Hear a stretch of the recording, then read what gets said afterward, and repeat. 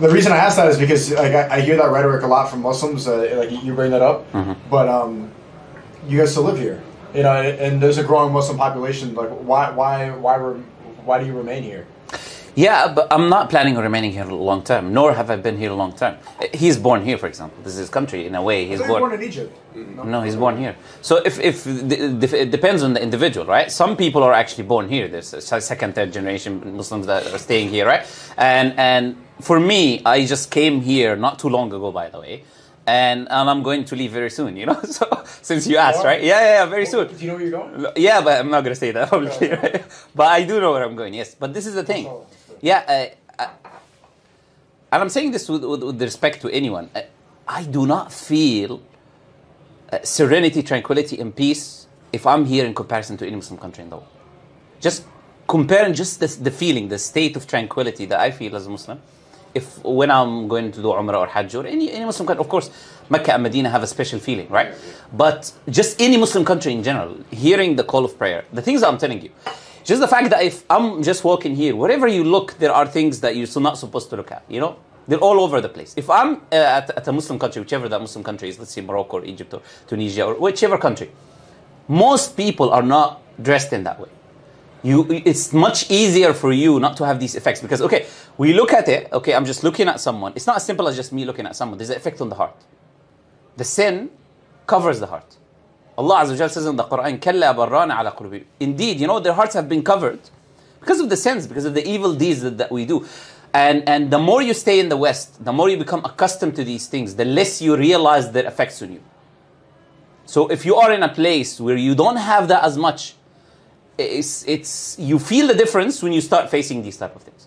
So if you're not always around like women dressed inappropriately all over the place around you, you are in an environment where you don't have that. You have women dressed in a very modest, proper manner.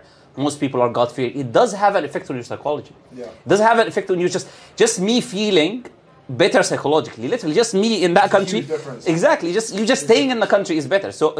But for me here, I'm doing something here, right? Yeah. So spreading dawah. Yeah. So there's a difference. Like if I want to invite people to Islam, I cannot go I'm going to invite people in Islam in Egypt. It's like people are there majority Muslim, right? Or in Morocco, or these are countries where people are majority Muslim. So if you want to invite people to Islam, of course you would be in a place in which people are not Muslim, which is one of the main reasons I'm here, or you can say the main reason why I'm here. But still, for a period of time, not for forever. And yes, I'm not planning on staying here long term. But this is the thing. You've got now many of the Westerners, especially those rich Westerners, many of them are living in Muslim countries, in the Muslim lands. Because of the safety there, because of all of these aspects. And they've mentioned that multiple different times, going to Dubai or going to this or that, right? We don't say these are the best places from an Islamic point of view, but they still have a sense of a Muslim environment. So UAE does have. Dubai is like a utopia in a sense, right?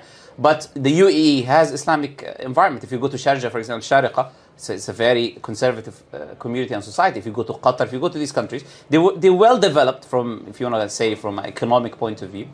And they have this Islamic sense of morality still there. And you can see people in the West, like the lay person, this is the truth. There is a whole difference, and a lot of people don't notice this, but there is a whole big difference between social media and the average person.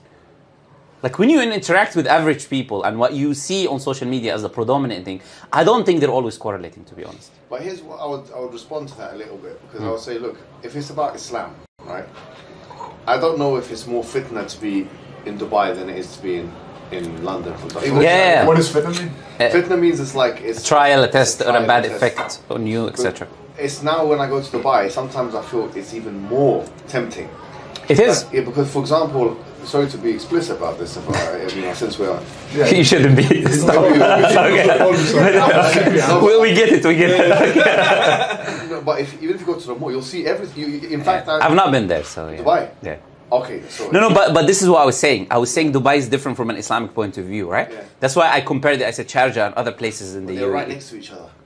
So if you live in Sharjah, you're going to go to Dubai like it's... Have you been to Sharjah? Yeah, it's right next... It's like literally right next door. No, it's like it's literally half an hour drive maybe. So what I'm saying is that it's... even if you look at the demographics, it's pretty surprising. I don't know, Dubai's got maybe about 2 million population or something, 2.5 million, 3 million maybe. And then let's look at the amount of Muslims to non-Muslim ratio in that town, in that place. it's comparable. I'm not going to say it's comparable with Bradford or Birmingham, but it's getting there in terms of the population. Non-Muslims to Muslims ratio. It's getting there, yeah. Yeah. Like over 90% foreigners or something like that. Yeah. In terms of could you make a case that it sometimes can be, I don't know, now the Islamic case, you know, the adhan and stuff, like if you go to Morocco, Pakistan or Egypt, it's different. But now the Khalij has become effectively like, it's comparable with a city in Europe which has got a lot of Muslims inside of it. I think Qatar is different though. Yeah, Qatar is different. Qatar is different. That's why I mentioned Qatar as well. I think people in Qatar, like I've even had some friends who went and compared both. It's way different. Like even simple things. They mentioned things like, for example, flags of Palestine, this and that. Yeah. They said they didn't see that in the UAE, but in Qatar they saw everyone having flags of Palestine all over the place, right? So in Qatar, I would say, for example, is another example, right? So I would say the Gulf, looking at UAE, maybe there's a problem, but Saudi, the Qatar, these countries do not have as many of a problems as some people try to make it seem in social media. Like when I was in Riyadh. But the dawah, you wouldn't be able to do a lot of the dawah. Yeah. Do you know what I mean? Yeah, absolutely. One has to think about all the things. Yeah, but living is different than coming here visiting for a period of time, right? You can always balance it in that way. But he was asking and staying, right? Sure. So I'm telling him that honestly, living in a Muslim, for me, and maybe for many other Muslims as well, I'm not sure, but the sense of tranquility and peace, I don't know if you've experienced it. No, I agree with you. If you stay in a Muslim country, I'm not talking about Dubai because I've not been there, right? Or UAE, but I'm talking about a Muslim country that displays the Islamic values, right? Even Dubai, by the way, there's lots you can do though. It's fantastic. I prefer Abu Dhabi, by the way. Like in terms of the Islamic feel, I think it's a fantastic place to be in many ways, you know. Can you explain, what do you dislike about Dubai for the people that haven't been there? It's not that I dislike it, it's just like, I think that when we discuss about like, in classic terms they call it hijrah, where people go back to a Muslim land to be with Muslim people.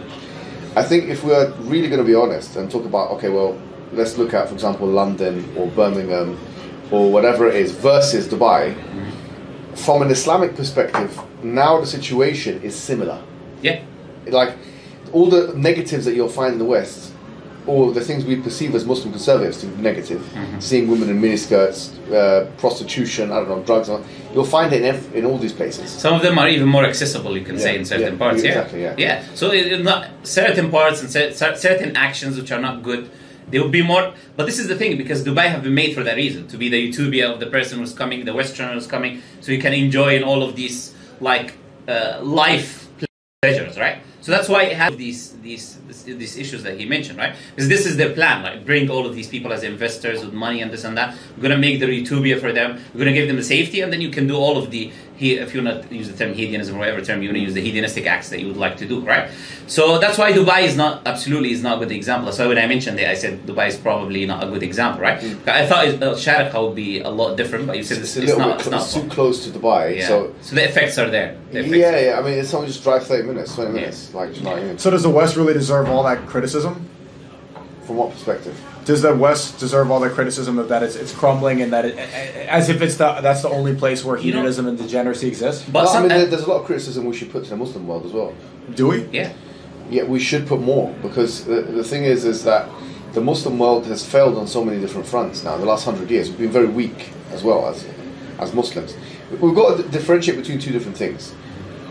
We as Muslim people, we believe we have the truth as an ideology. Okay, we don't believe that we are living the truth fully. Like, if you go to the Muslim world, it's not the best representation of Islam at the moment. I mean, in fact, we're the weakest we've ever been, really and truly.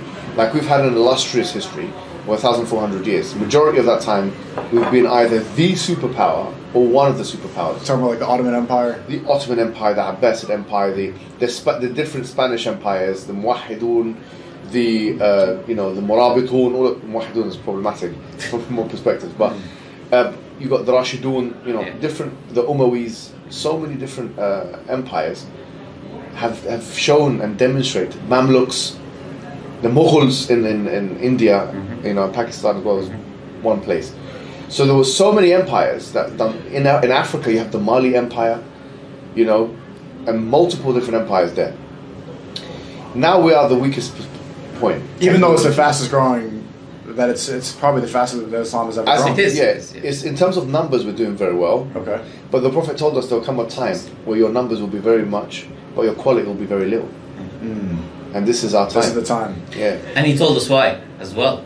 He told us that the wahan, the weakness that are going to affect us is حب الدنيا وكراهية الموت. Is effectively loving the worldly life, is hedonism, is everything that we're talking about, right? Yes. So bring in the people from the West, to bring investments, money, but on what expense? On the expense of Islamic things, on the expense of afterlife. So when he says كراهية الموت, hating to die, is referring to the afterlife.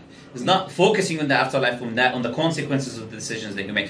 So what is putting us in weakness is the majority, or you have the Muslims now making their main focus, okay, making money, doing this. This has become the focus for the Muslims, on the expenses of, you know what, okay, I'm going to have a bank account, I'm going to have a credit card, no problem, it's against Islam, no, I'm going to do it, I'm going to take a loan, I'm going to do this. A credit card is wrong. Yeah, it is. What? Yeah. I mean, there's a different opinion of like what kind of credit card and what you're using it for. A Visa. I'm not going to get into it. I mean, Okay. Yeah. So it's safe to say there's a difference of opinion on the matter, right? Like, but like you said, if it's a difference of opinion, then it's not wrong. The problem with the credit depends card, on what you're doing with it, and there's different fetters on it. If you go on Islam QA, they allow some credit cards. I mean, Okay. the problem with the credit card, we're not, for example, not talking about exceptions to do with extreme necessity and these type of things where we have no other option. This and that. Right. Generally, what is the problem with the credit card when we say it's haram? Is the element of interest. yeah, Right? exactly. Yeah. So if there is an element of interest, therefore it's haram. Right? No, but So, what they have is like you have like an American Express credit card, and they'll get like the flight miles and stuff like that. They won't use the interest. Mhm. Do you know what I mean? So some people use the credit card without the interest. No, but this is another thing, right? Yeah. That a lot of Sure. the shart nullifies, you can say, nullifies the contract. But not only that, is that you are in a way saying that I know I will always be able to pay in time, or I will always in the future, I have knowledge of the unseen, that I'm never going to be. And by the way, I've just, like, not too long ago, I had a friend who engaged in something like this, and it wasn't a credit card. It was, some of the cards you get from some of the stores here, and then some money accumulated on him, and then he was asking people for money, you know. So you think that, I'm going to be able to pay. I'm always in that. You don't know the future. You don't know what's going to happen. A valid condition, it can nullify the contract. But not only this idea, even if is that you are not sure that you'll always have money to pay in time. Right. No one knows the future. You can say now I have money, and tomorrow you have zero money. Tomorrow No one knows the future. But you except Allah. Okay. Yeah, but except God. Aren't a lot of, like we were talking about earlier, you said that the Prophet sallallahu alaihi wasallam, he said that he prophesied that there would be a time where Islam would be the fastest growing religion, but people would be focused on the dunya. Yeah, so Can't we predict the future there?